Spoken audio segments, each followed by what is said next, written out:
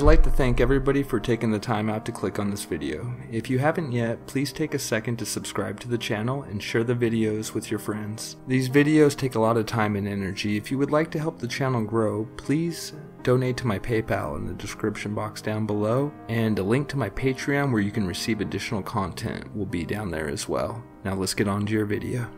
Hello Libra, this is Craig from Hacking Spirituality, and I'm here to do a love reading on the Zodiac sign of Libra. Sun, Moon, Rising, or Venus. Cross watchers are welcome.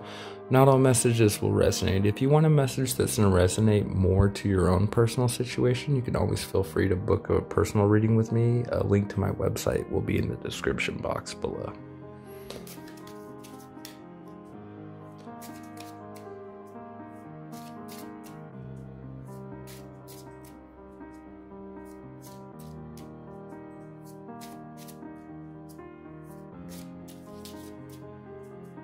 What does Libra need to know?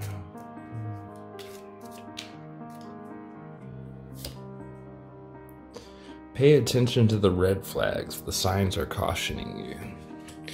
So there could be some red flags popping up right now that you're kind of ignoring, and you need to definitely take a closer look at the situation and make sure you're not getting yourself into a situation that you're going to regret in the long run with that card showing up. I can get a little more clarification by pulling you a fairy oracle card real quick. What does Libra need to know? What does Libra need to know?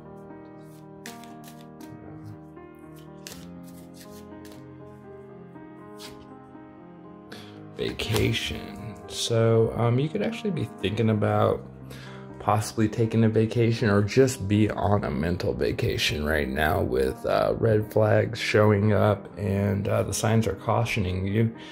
You could just be a little out of it right now and have a need to be grounded at the current time. So there's a reason for these red flags showing up, and you're kind of just throwing caution to the wind in the situation. Normally that happens when we go through a lot of trauma and stuff, and anxiety starts kicking in.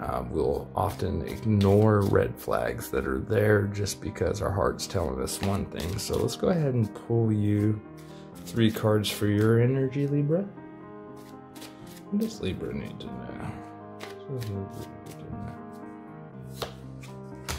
Ace of Wands. So this actually might be something fairly new. Definitely passionate about it. Now, if this is career related, it's normally having passion for a new sort of job, but in a love reading, that normally comes up when you have a great deal of passion, and the relationship can almost be more sexually based when a card like this comes up. So let's go ahead, and that might be one of the red flags that are being ignored right now.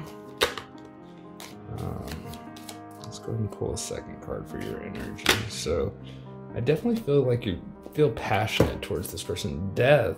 So the ending of one cycle and the beginning of a new one, which is great energy to pull in this. You definitely could be letting go of someone right now with the Death card showing up and accepting someone new that you're passionate about. You just have to definitely show caution when moving into the situation, especially if it's a sexually based relationship right now.